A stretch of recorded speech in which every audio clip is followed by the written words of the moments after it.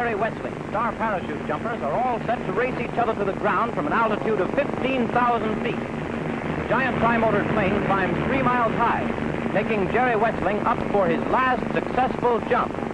There's the plane, and watch. There they go, plunging headlong through space, releasing flour to mark their fall, dropping at 2 miles a minute. That takes nerve. Down they come like twin bullets, twisting and turning, plunging head over heels. Come on there, boys. It's time to think about opening those chutes. Why don't they do it? They're getting pretty close to the ground now. Open them, boys. This has gone too far. Boy, oh boy, I'm glad that's over. And he floats down to a safe landing, staking his life to provide an air show thrill.